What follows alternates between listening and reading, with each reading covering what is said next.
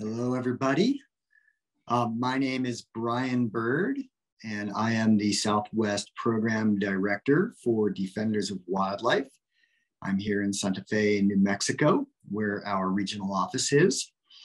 Today, we're very happy to present a very special talk about ocelot in Texas. This presentation is entitled Ocelot in a Spot, Conserving Wild Cats in Texas. And I'm very excited to welcome all of you. We have people from across Texas and beyond the state lines joining us today. This event today is part of the annual Ocelot Conservation Festival. The Ocelot Conservation Festival is now in its 25th year, believe it or not, a quarter of a century. And Defenders of Wildlife is thrilled to partner with the U.S. Fish and Wildlife Service and the Friends of Laguna Atascosa National Wildlife Refuge to celebrate ocelots in Texas. During the talk today, please drop your questions into the chat box. Sharon Wilcox, who will be our presenter, will have time to answer those questions at the end of her talk, and I will moderate those questions. So again, welcome everybody. Defenders of Wildlife is an organization that is dedicated to the protection of all native animals and plants in their natural communities. We were founded in 1947, and we're one of the premier US-based national conservation organizations dedicated to the protection and restoration of imperiled species and their habitats in North America. I'm really excited to run our Defenders of Wildlife Southwest Field Conservation Program, which includes Texas, Arizona, and New Mexico. Our headquarters office is here in Santa Fe, New Mexico. We have approximately 7 staff in our region, and we focus on a whole suite of exciting animals and plants in our region and conservation. Just to name a few, the Mexican gray wolf, the jaguar, the Cactus ferruginous pygmy owl, Mexican spotted owl, the jumping mouse, the Mexico meadow jumping mouse. And in Texas, our premier species we work on is the ocelot, which you'll hear more about today. But we also have very robust campaigns on the golden cheek warbler, which nests nowhere else in the world except Texas. We have sea turtle campaigns. We work on Aplomado falcon and horned lizard, and all kinds of exciting wildlife in the state of Texas. Texas is blessed with incredible biodiversity because of all of the different biomes that come together from Mexico and North America and the Gulf of Mexico. So Texas, as always, has a superlative. It is one of the most biodiverse states in the country, and Defenders of Wildlife takes our work there very seriously. So today we're going to have a really nice talk from Dr. Sharon Wilcox. Dr. Wilcox is a senior representative for Texas. She focuses on wildlife habitat connectivity and restoration, landowner outreach, ocelot conservation, and other threatened and imperiled species, including raptors, bats, reptiles, and amphibians. She also serves on Defenders Southwest Jaguar Conservation Team. Before joining Defenders of Texas, Sherry served as the Associate Director for the Center of Culture, History, and Environment in the Nelson Institute for Environmental Studies at the University of Wisconsin-Madison. She has also worked for the Texas Office of Ocean Conservancy, and she has served as a lecturer in geography at the University of Texas, Austin, and the University of Texas, San Antonio. She started her career at Defenders of Wildlife in the early 2000s. Sherry has a PhD in geography from the University of Texas at Austin. She's the co-editor of the book Historical Animal Geographies and has authored a number of scholarly articles and books and chapters examining contemporary and historical interactions of humans and wild cats in the US-Mexico borderlands. She's currently finishing a book entitled Jaguars of Empire, and we're really excited to have her today to give us the full story on ocelots in Texas. So welcome, Sherry, and please start your presentation. All right, well, thank you. Thank you for that introduction, Brian, and welcome everyone. I am so excited that you are joining us today to learn a bit more about ocelots in Texas. And I think I've got some interesting information to share with you. Let me get my slideshow going.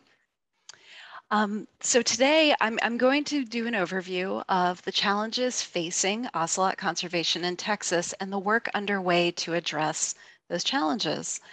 I'll note that every image you see of an ocelot in this slide deck is an image from Laguna Atascosa National Wildlife Refuge in South Texas. And so the images might not always seem like the best. There'll be a lot of these night vision ones because these cats are nocturnal. At times the might appear a bit blurry as the cats are running past a camera trap. But again, these images are really special because they're giving us a view into the lives of these Texas cats. One other quick note I'll make about the images you're going to see. At times, you may see what appears to be a cage behind a cat. That is not a cage. These cats are fully wild at the refuge. What you're seeing behind them is often hog fencing. We do have some challenges with feral hog populations at the refuge. And so places have been created for cats with bubblers or water fountains. Keep your eyes out for those in the images. That gives the cats a steady supply of clean, non-saline water throughout the year. And the hogs would dig those up. So we surround them by about 3-foot tall hog fencing. So again, not a cage, hog fencing, and the cats either jump over or they can actually squeeze right through the squares in the fence. And on that note, I'll tell you the question I hear the most often in my work. What is an ocelot? I even have ocelot license plates. I'll talk about those more later. And people will stop me in parking lots and say, wait, what is an ocelot?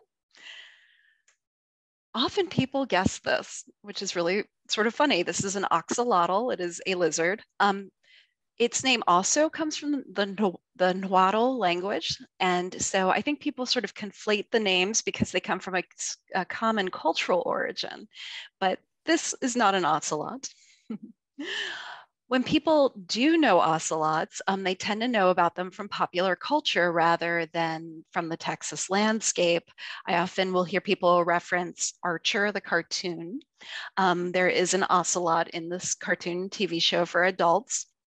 His name is Babu. Remember that name. I will mention that name again later. So this is a reference point in popular culture, but even more commonly, children know ocelots. Ocelots wander this virtual landscape of Minecraft. So this is an online game, video game that is sort of a safe place for children to sort of learn about playing in these gaming environments. And so you can, I believe, have pet ocelots on within this game. So children know about them. And they know them from this TV show, Wild Kratts. And I'd like to say this particular episode, Spots in the Desert, is actually highlighting ocelots in Arizona, which I will also talk about in just a moment. And our ocelot biologist, Dr. Hilary Swartz at Laguna Atascosa, worked with the creators of this episode and helped them to make sure that the representations of ocelots in this cartoon were accurate. So I encourage you to check it out, particularly if you have children. So back to that fundamental question, what is an ocelot? You probably all know an ocelot is a cat. They are a medium-sized wild cat. They range in size from about 15 to 30 pounds. The males are larger, generally speaking, than the females. It makes the ocelot really unique is this chain rosette pattern, spotting pattern. Wildlife author Ernest Thompson Seton in 1929 wrote, he described this ocelot coat as the most wonderful tangle of stripes, bars, chains, spots, dots, and smudges, which look as though they were put on as the animal ran by. And I think that is just the most wonderful description of an ocelot pelt that I have ever read. What is also really nice about the spotting patterns on this cat is that each one is unique. It's like a fingerprint. And this makes monitoring ocelot populations a bit easier because over time, both through camera trap as well as live capture and release, we come to know these cats from their spot record, and we maintain careful databases behind the scenes so that we know cats when we see them, and we can identify new cats when they appear on the landscape. Now, I mentioned we do have a few ocelots in Arizona. So these cats are found only in the Western Hemisphere. They range from Argentina northward to Texas and Arizona. In Arizona, we do have photographic evidence of these cats as recently as January of last year, 2021. And that's the image you're looking at on the right-hand side of your screen. However, we don't have evidence of any female ocelots on the landscape in Arizona at this time. And without female ocelots, we, by definition, don't have a population. And so at this time, those male ocelots that we do have records of are identified as lone male dispersers, or males who are pushing the edges of their range in search of new territory. If a female were to pop up on camera trap in Arizona, there would be a serious conversation about revisiting the idea of a population. But again, at this time, we do not have that in Arizona. And overall, we think there may just be a few of these males in that area in the southernmost portion of that state. Now in Texas, we absolutely have a breeding population. We have robust records of males, females, and kittens. There's believed to be approximately 60 to 80 cats in Texas, and this is the northernmost breeding population. In Cameron County, these cats live at Laguna Atascosa National Wildlife Refuge, so they're living on federal land. Additionally, these cats occupy private ranch land in Willacy County. Now, at this time, I'll talk about this more in a bit. These two populations, the federal and the private lands cats, cannot reach each other. Additionally, there's a third subpopulation south of the border in Tamaulipas, Mexico, about 100 miles south of Texas. And that population, along with the two Texas populations together, genetically are all one population, but they've been fragmented into these subpopulations. So this gives you a sense of the historic range and where the cat wandered in Texas. I'll come back to that as well. But just here for a moment to give you a sense of where these cats are in Texas and that northernmost breeding population in eastern Mexico. Now, a bit more about the lives of ocelots on the Texas landscape.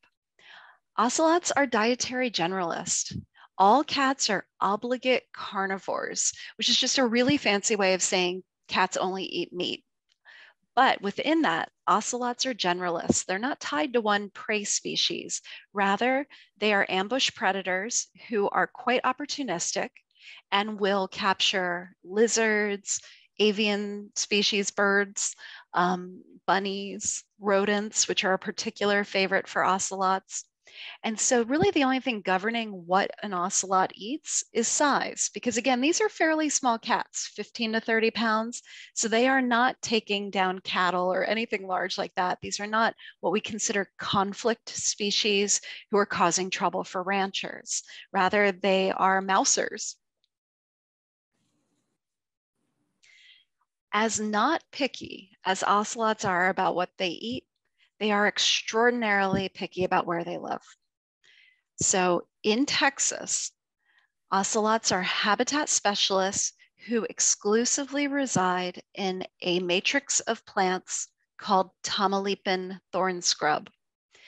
Now, Tamaulipan thorn scrub, again, isn't one plant, but rather a mix of plants that are dense, low-lying to the ground, and spiny.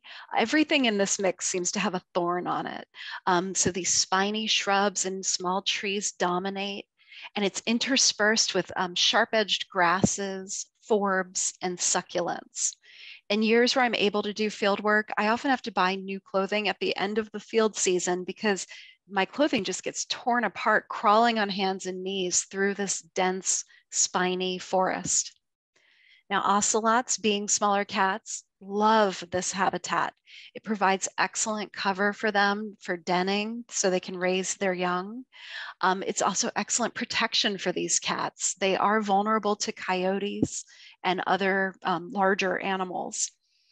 And finally, it provides excellent cover, again, for hunting. These are ambush predators, and they love hunting in this forest, this thicket of spiny material, planty material. So they prefer and exclusively reside in thorn scrub in Texas. Now, in other parts of their range, they reside in very different forest landscapes, but here is where we find them north of the US-Mexico border.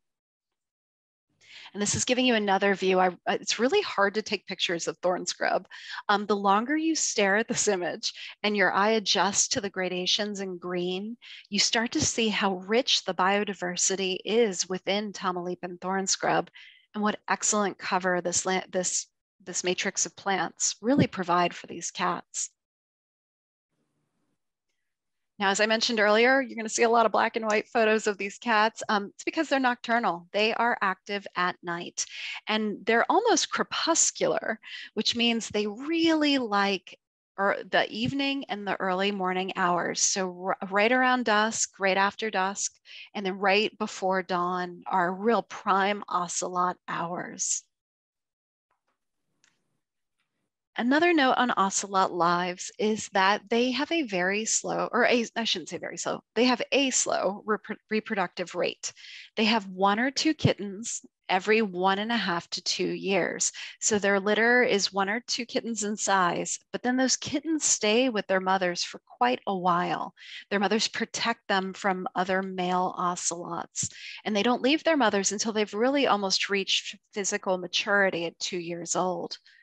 There's a lot we don't know about ocelot fertility, ocelot pregnancies, because ocelots are very cryptic cats. They prefer to live their lives quietly in the Tamaulipan thorn scrub, and so it's very difficult to observe them and their ways of life.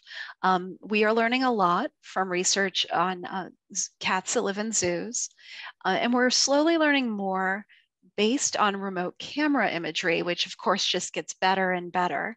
And it gives us this wonderful glimpse into the lives of these cats without harming them or disrupting them in any way.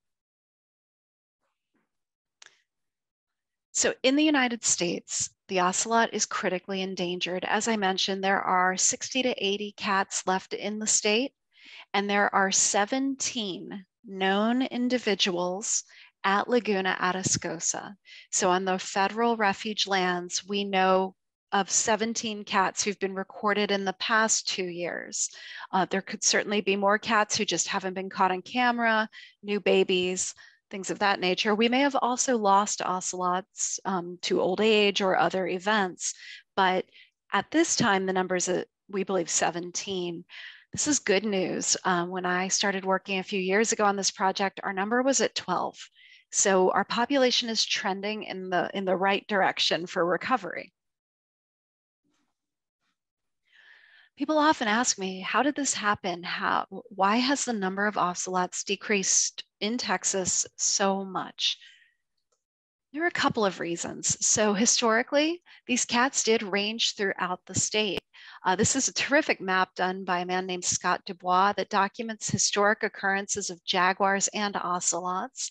So these yellow cat heads are, I'd say, substantiated sightings. Often they are paired with actual photographic evidence. A lot of these sightings are recorded from newspaper accounts. And again, a lot of them included photographs of ocelots. So we have this wonderful record of cats as far back as the early 19th century through into the early 20th century throughout the state. Here are 2 examples of these sighting data, essentially, that we have been able to glean from local newspapers. Here on the left, you'll see a cat that was killed in Waco in 1959. So Waco is north of Austin, about halfway between Austin and Dallas. On the right-hand side of your screen, maybe an even more surprising sighting, an Amarillo Daily News had an image of an ocelot that was killed on a road in 1950. So again, up through the middles of the 20th century, these cats persisted in low population numbers throughout the state. Now, the reasons for their decline, there are a few. In the 20th century, pet trade was a significant pressure on these cats throughout their range. I found this image in a National Geographic and it really stood out to me. So National Geographic is a trusted voice, right, that brings nature, brings wildlife into the homes of people throughout the world. And here we have National Geographic in 1963 referring to the ocelot, the Texas ocelot, as an overgrown tabby in fancy dress and a debonair man about the forest. This article noted that the Long Island Ocelot Club held a number of social events and was really celebrating ocelot pet ownership. So this was popular even in the United States, even in areas where ocelots were not found on the landscape. This was further normalized by magazines like Life magazine, who did this photo series on this ocelot living with this woman. And you may know this cat. I told you to remember the name Babu. This is the original Babu. This is Salvador Dali, the artist, and his very famous cat, Babu. They traveled together all over the place. He would take this cat out to dinner in New York City. He took him on an ocean liner with him across the Atlantic. This cat was photographed all of the time with Dali. And again, this is reinforcing the notion that these are big pets.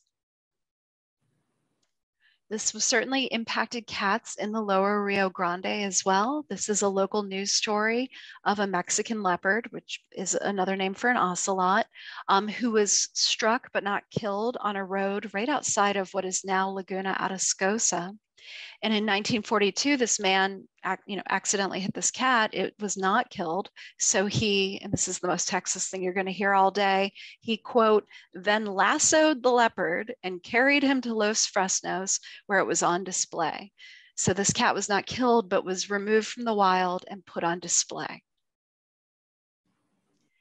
Outside of the pet trade, the fur trade had an immense impact on ocelots throughout their range. It takes many ocelot pelts to make a full coat. And in the early to mid 20th century, fur coats were all the rage in fashion. And so there was a lot of demand for this very soft, beautifully marked pelt. Now today, the pressures from the pet industry and from the fur industry have decreased significantly. And instead, it is unintentional impacts on ocelots that really continue to affect their survival on the landscape. In the lower Rio Grande Valley, these cats first were losing land to agricultural development. This is, of course, a very fertile region, and it is a very important region to agriculture for the United States. And so a lot of that thorn scrub was turned over, tilled to the earth. And in its place, we have these crops that are planted. And these are not landscapes that ocelots can survive in. And frankly, they're even really hesitant to cross open fields. So this transition to agriculture pushed these cats into smaller pockets of land. At the same time, in the valley, we see industrial development, including liquid natural gas export facilities in the Brownsville Ship Channel. That's what you see pictured here. I'm going to come back to this issue later when I talk about some of the work we're doing today in the valley. But again, this particular image that you're seeing right now is right in the what we call the Ocelot Conservation Corridor. It is directly south of Laguna Atascosa. So this is significant, and it is only growing, this industrial development. And finally, the story more now than ever is urbanized and suburbanized sprawl. If you've been to the valley, if you've been down to Brownsville or Harlingen, sort of that the lower Rio Grande Valley on that southernmost tip, the transformation on this landscape, even in the last 3 or 4 years, is stunning. A lot of people are moving to this area. There's a lot more economic opportunity. And along with that is coming a lot of development. We're seeing a significant increase in home building, strip malls, and roads.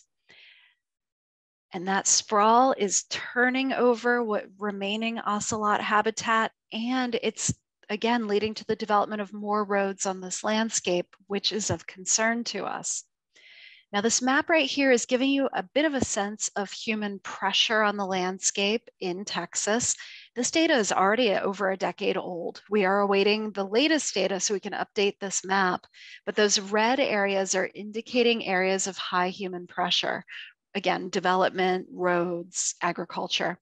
And you can already see there the lower Rio Grande Valley is quite red.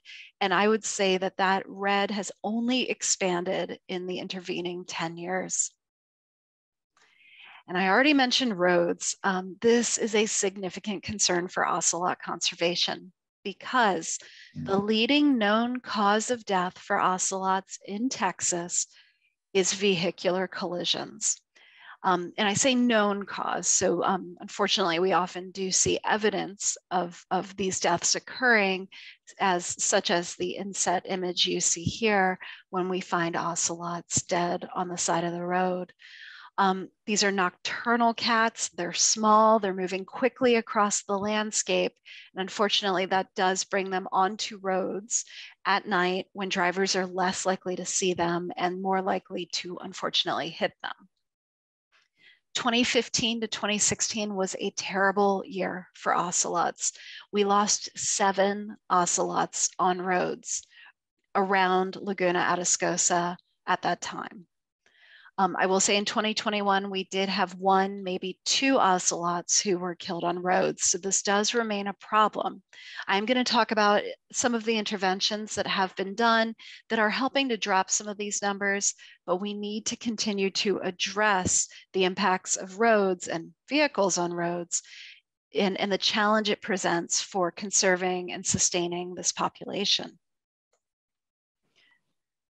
Okay, so what are we doing? What are we doing to help protect and conserve these cats? There's a lot of challenges in front of them. Defenders works both at the federal and the state level, advocating for and defending laws and policies that protect endangered species like the ocelot. We also work to ensure that ocelots remain protected under those laws and that those laws remain vibrant, that they remain capable of protecting the species they are intended to protect, the species and the landscapes, I should say, that they are intended to protect. In Texas in general and in South Texas, we work with a number of partners to protect corridors of habitat for these animals and many other endangered species. The Fish and Wildlife Service has been a leader in this area. They have invested over $90 million acquiring lands to create wildlife corridors that both run along and across the US-Mexico border, running east to west here, and also north to south in deep South Texas. And so this is a complicated map to look at, but what I'll call your attention to here is the solid green lands. These are all right along the coast. This is Padre Island, offshore. The green lands are Laguna Atascosa National Wildlife Refuge. Now the hash mark around Laguna Atascosa and the dark red through here, these are priority lands for protection and conservation, because we can't have random acts of conservation. We can't protect one parcel of land and another and not have them connected. We need corridors that enable animals to move freely in ways where they are not harmed on roads, but where they're able to move in search of mates, in search of prey, and in search of new territory. Male ocelots do not like to overlap ranges. And so if the population is going to sustain and grow, these male ocelots in particular need somewhere to go. And so we focus on this core area around Laguna Atascosa, but we're also collaboratively thinking about reconnecting the private lands ocelots to the public lands ocelots. So up here in the brighter red, this is our ranch land corridor. And right through here in the yellow, these are ideal pockets of habitat that could be reconnected in order to create corridors by which the federal lands cats and the private lands cats could potentially reconnect, which would be really important for the genetic viability of this population. Now, oh, I should back up just here for a moment. I'm going to shift your gaze now down to the southernmost portion of what we call the coastal corridor, this area of protected and candidate lands. And we're going to talk about some of the challenges and work being done in the southernmost area. All right, so now we've zoomed in to give you a sense of scale. This is only about 10 miles across. This is Brownsville. This is the port of Brownsville. I showed you this ship channel earlier in the image on habitat loss for ocelots and challenges. Laguna Atascosa, as I mentioned, is right above the ship channel. And the lower Rio Grande Valley National Wildlife Refuge is just south. Now we have two challenges on this landscape. First, we have the development along the ship channel, particularly liquid natural gas export facilities. At one point, there were 3 of these LNG plants. Now there are 2 that were proposed to be built along the ship channel. The one that was going to be down here to the south of the ship channel has been canceled, but we keep careful eyes here on Texas and Rio Grande LNG. These are not built. They have not broken ground yet. They are still in their permitting processes. But we are very concerned because this is some of the remaining ocelot habitat that could potentially connect Laguna Atascosa to lower Rio Grande Valley. And once that's dug up, we've really lost that opportunity to connect that corridor. I'll also mention that ocelots are excellent swimmers. They're observed swimming in other parts of their range. And the Brownsville Ship Channel is not an impossible obstacle for the cats as long as they have habitat on both sides. Second, I will call your attention to this site right out here, Boca Chica. You may have heard of Boca Chica in the news. This is the site of SpaceX's research and launch facilities in Texas. We are closely monitoring this site as well, and I'll talk more about that in just a moment. Briefly, I just wanted to mention that we did do an in-depth report a few years ago on the impacts, the potential impacts of these LNG facilities on ocelot recovery. If you would like to see this report, I would be more than happy to share it with you. I can send it to you over email. So please just send me an email. I'll share that at the end of this presentation. But this offers a landscape level analysis of exactly what the impacts would be on this endangered cat if those facilities were permitted. So returning to SpaceX, this is an image I took in August. The site is actually a lot more built out now. This image to me captures our concerns about this site all in a nutshell. So if I'm going to back up here, you'll note that the SpaceX site is itself located on private land, but all around it is federal and state lands. We have state park land, state beaches, and federal wildlife refuge lands. These include incredibly vulnerable wetlands, and a number of endangered species call this landscape home. In fact, there are 10 federally listed species found in this area, including 2 endangered birds. That's the red knot and the piping plover, and 5 species of sea turtle. This is also in the ocelot corridor and is considered within the Jaguarundi recovery area. That's another small cat. I'll also mention that this site is in a continental avian flyway. So this is a bird, what should I say, a hemispheric flyway. We have birds coming in and out from across the world, across the hemisphere, who utilize this site as a stopover site or a nesting site. So this is a critically important site that at some times of year sees up to 1 million individual migratory birds a day. And in this image, you can see we have this wildlife crossing that was long ago designated as a site where animals might be crossing the road, because on both sides we have park and refuge land. And right against it now, we have this development that will bring with it unprecedented vibration, unprecedented noise associated with the launching of rockets that have strengths that we have never seen before. The power of these rockets have never been witnessed before in human history. So we have a lot of concerns about what's happening at this site. And I will say that we are in the middle of the FAA. It just completed a comment period in November on the environmental assessment of this site. And we are closely monitoring the FAA's findings. We're anticipating them in about a month. And if the FAA were to say that they had landed on what we call a finding of no significant impact, meaning the activities here, including launching, would not have significant impact on landscapes or species, we are exploring options to challenge that, because we believe that a full environmental impact statement, an EIS, needs to be done at this site. And that is a very thorough environmental analysis of this site that would take into account many more factors than what were taken into account for the EA, or environmental assessment period. So keep your eyes open, and we will keep folks in the loop as we await these results from the EA.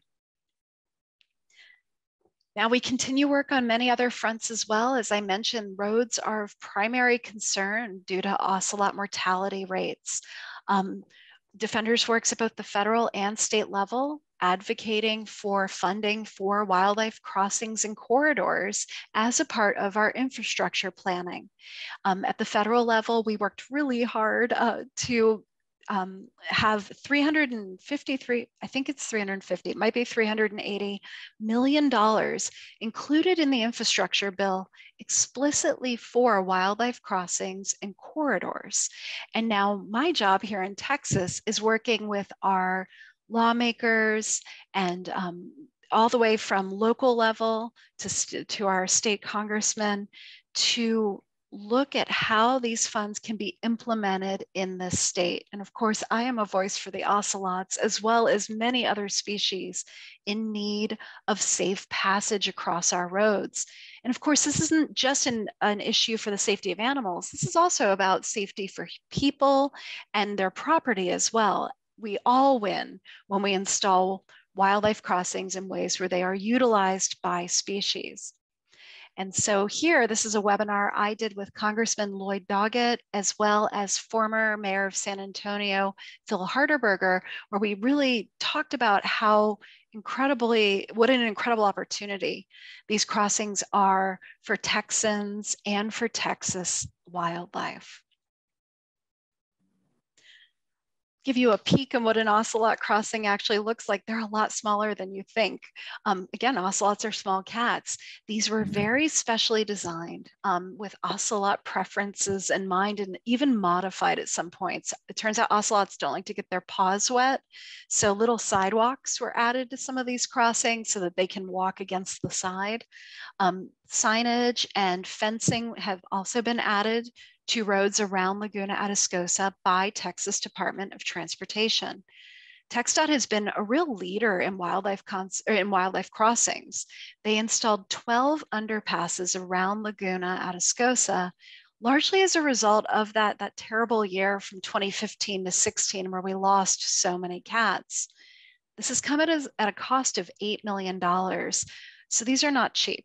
A lot of design, a lot of thought, a lot of careful landscaping goes into creating these crossings. This is why the federal money included in the infrastructure bill is so important to the future of building more crossings like this.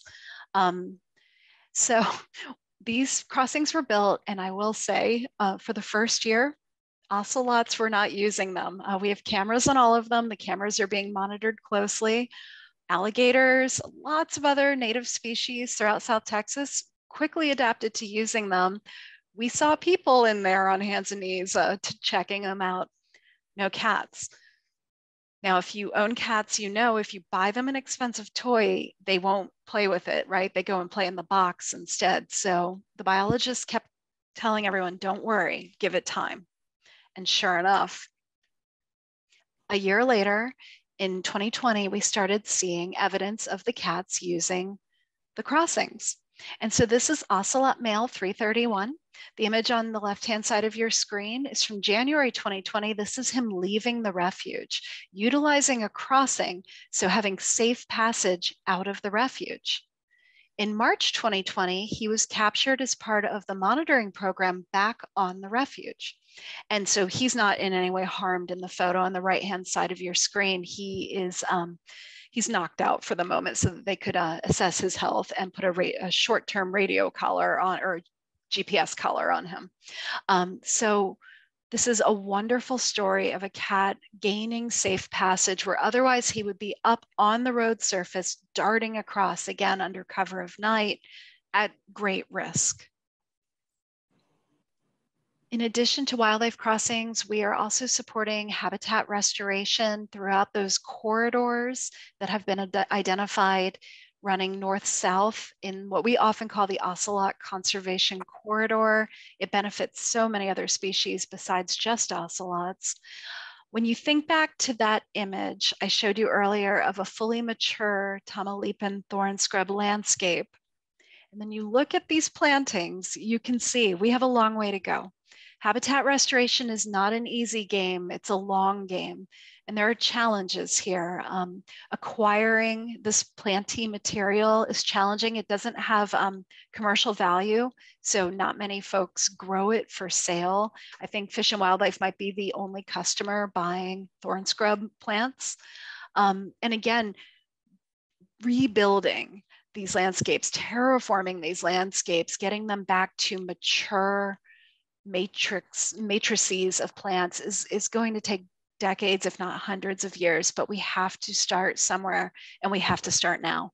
And so Fish and Wildlife is leading in restoration of lands in the refuge and immediately around the refuge. And a number of conservation partners, including defenders, are looking forward to getting back on the landscape in the coming year and supporting larger scale replanting efforts to get these plans underway to restore these environments. We also have long-term plans for some translocation. This again is led by Fish and Wildlife Service. Defenders is an enthusiastic supporter. There's a lot of discussion on what translocation will look like because we want this to be a safe translocation for candidate cats.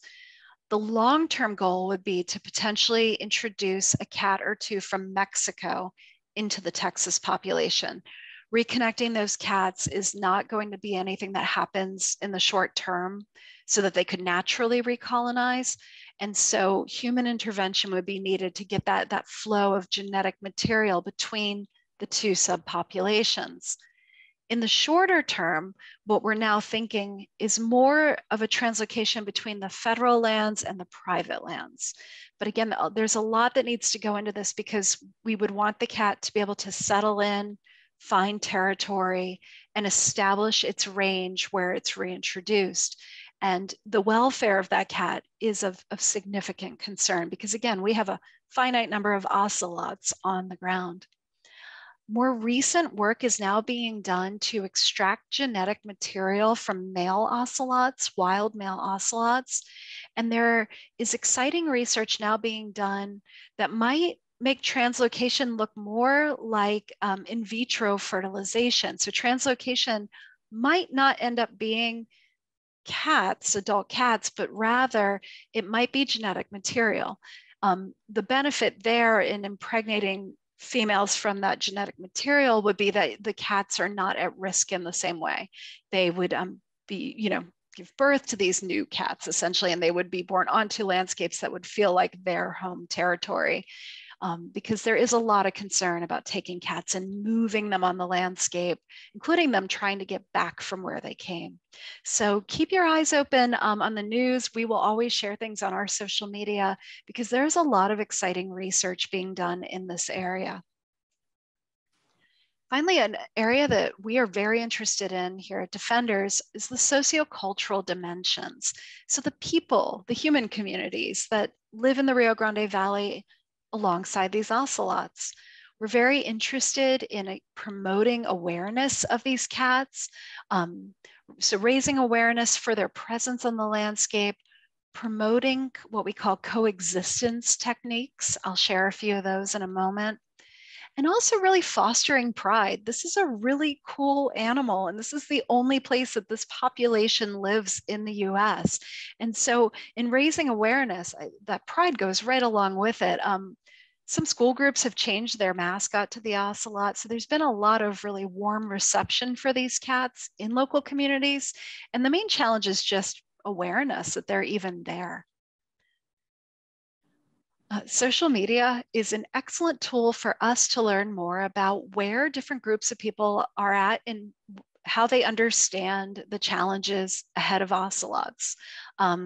So this image went viral about a year ago.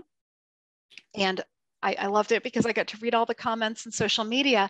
And it's so interesting because it helps me to understand who to reach out to and how to talk about some of these issues. These comments were very interesting. People were saying things like, I fancy myself an amateur animal encyclopedia. I didn't know these could be found in the US. Or panthers, yes. Bobcats, yes. First time I've heard of ocelots wild in the US. Didn't even know about them being here. So these are really interesting data points for us. Social media also helps us to understand other coexistence techniques. So I mentioned that ocelots eat rodents. They really like rodents. And a growing issue of concern for us is raising awareness about not using rodenticide in communities right around the refuge and ranch lands where these cats live. Because when that poison is introduced to control rodents, it enters the food web of that local area. And what we see is biomagnification. So as ocelots prey on rodents, they acquire more and more of this poison in their own system, and it slowly poisons or potentially could slowly poison an ocelot to death. Now, we don't have a lot of data about this because ocelots are cryptic species, and a sick ocelot is going to be even more likely to stay in the thorn scrub, and we're never going to see the evidence of rodenticide, unfortunately. So our challenge here is to raise awareness in local communities and invite them to consider other more ecologically friendly manners of rodent control. And again, some of these comments are really interesting. So, and my apologies here if this person is on this call. I meant to black out her name and it slid. But this is a wonderful comment. So we posted this, or Viva the Ocelot, one of our partners, posted this message about poisoning rodents and impacts in the surrounding environment. And the comments were very much of this nature. Like, I was shocked reading this. I had no idea. I didn't even think about this. And so again, this is a wonderful opportunity to engage with local communities and talk to them about changes that can be made that can have a substantial impact on the surrounding or the nearby ocelot population. Now, I want to leave you on a happy note here, which is first telling you what ocelots are doing to help their population and then telling you what you can do. So ocelots are doing a good job right now. They are having babies. So we had a mini baby boom in 2016, including this little guy who is very small. He was probably just a couple of weeks old. And then in 2020, we documented another baby boom at Laguna Atascosa, including this cat who was 1 to 2 months old, who was recorded on Thanksgiving Day, 2020 on camera. And so this really brings hope for the future of this population. These cats are still reproducing and essentially replacing themselves in the population. Now, the most important question might be what you can do to help these ocelots. First of all, there is the Ocelot Conservation Festival, which occurs every year in Brownsville and Harlingen, Texas. I invite you to check out Viva the Ocelot. That's a Facebook group. I have the link at the end of this talk.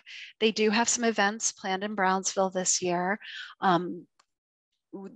With COVID, everything is still slightly different. I believe it is an all outdoor, low density, masked event to keep everyone very safe. I will also mention there is not an ocelot ambassador at that event this year. Zoo cats are quite vulnerable to COVID themselves. And you may have read in the news that I think a couple of snow leopards, unfortunately, were killed by COVID. So in the interest of keeping the cats safe as well, there is not a visiting ocelot coming to the event this year. But in future years, this is once again a very robust event with talks from biologists, talks from other experts, lots of activities for the family, a fun run, all sorts of fun stuff. And that is in the Valley every March. Throughout the year, you can get involved by following us on social media. You can follow our national accounts. I think we're on every social media platform. On Facebook, Texas has its own page, Defenders of Wildlife Texas. And our partners at Viva the Ocelot, that's the Friends of Laguna Atascosa, they also have a very vibrant page that talks a lot about ocelots and ocelot conservation. Now, when you see this content, I encourage you to share it and help us to raise awareness with broader publics across the state and across the world. If you're able and when you're comfortable, I invite you to come visit Laguna Atascosa National Wildlife Refuge. You will not see a wild ocelot. You might see a bobcat though, they're not as cryptic. The cats stay hidden, but it's really neat, very special to hike through this thorn forest and know these cats could be all around you. And this is also a world-class birding destination. Also invite you, as things improve in the coming year, to join volunteer events as they come available. We're hoping to sponsor some habitat planting days again in the coming months. And I mentioned these coexistence techniques. If you happen to live in the Valley, doing simple things like slowing down and watching out carefully on roads, utilizing poison-free rodent control, encouraging hunters to use lead-free ammunition, and adopting leave no trace ethics when you're recreating can all help us to protect ocelots and many other wildlife species. If you're feeling motivated to and comfortable, you could also become a voice for wildlife. You can become an advocate. You can speak up you can speak up in continued support for endangered species protections at the national and state level. You can support efforts to protect species and habitat on private, state, and federal lands. You can advocate for wildlife crossings in Texas. This is a huge one. And you can raise your voice in opposition to development that would destroy native habitat and potentially affect ocelots and again, other endangered species on the landscape. And finally, if you're interested, there is the Safe Texas Ocelots license plate. I'll warn you, it's a bit of a conversation starter. People ask me about it, but it is a terrific way to support ocelot conservation at Laguna Atascosa. And it has a beautiful image of an ocelot, as you can see here on the license plate. And with that, I thank you all for joining us, and we will transition into Q&A now. And together we can ensure this cat does not fade from the Texas landscape. And very briefly, you can find me at defenders.org. All right. Thank you very, very much, Sherry. That was fascinating and thorough. I learned a lot, and I consider myself somewhat knowledgeable of Ocelot. I want to invite everyone who's on with us today. If you have questions, please type them into the chat function there, and we can then see what your questions are, and Sherry will be able to answer them. So again, please, if you have questions, put them in the chat. Clearly, I was so thorough in my explanations. And don't worry, if you're thinking of a question, somebody else is thinking it too. There is no such thing as a simple question. They're all important.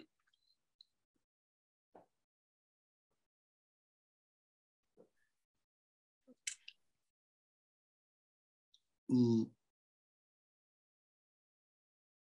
couldn't read that entire question if it was. I think I see it. The question is Laguna with the Texas Zoo with their ocelot production?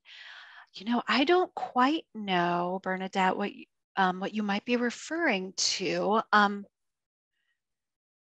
Let's see here. I do know that they have partnered with the Texas Zoo in the past because the Texas Zoo did have ambassador ocelots at one point, but I'm not sure what their current status is in partnership.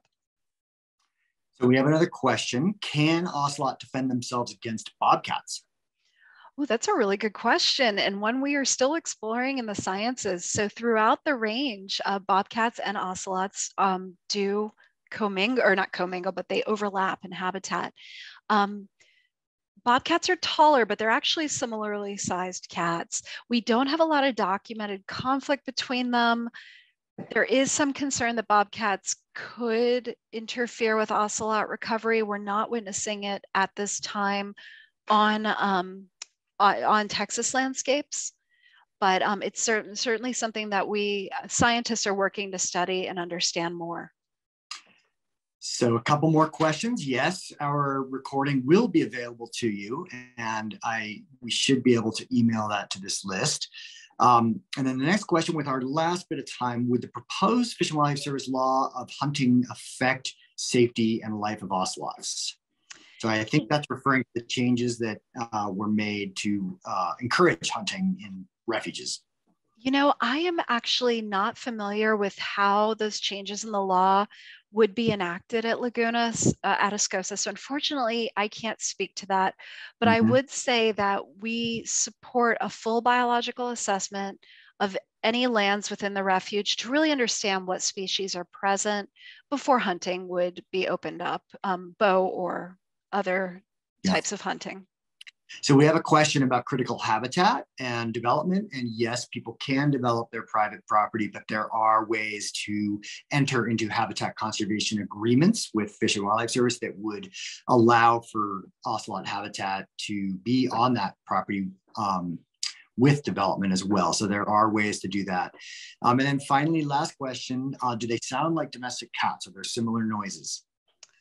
No, they have, unfortunately, the one or two times I've been around ocelots, they were a little stressed out because they were waking up from being knocked out as part of the monitoring program. And the sounds they were making were not very domestic cat-like. A little lower pitched, I would say. And they don't meow. These are not roaring cats, though. They are purring cats. You either roar or purr if you're a cat. And these are purring cats. All right. Well, that concludes our presentation, Ocelot in a Spot, Conserving Wild Cats in Texas. Thank you, Dr. Sharon Wilcox. And I want to say this is part of the 25th Annual Ocelot Conservation Festival in sponsorship with the U.S. Fish and Wildlife Service and Friends of Laguna Atascosa National Wildlife Service, or Friends of Laguna National Wildlife Refuge. Thank you all very much for being with us today, and do look for the recording. Thank you. Thank you.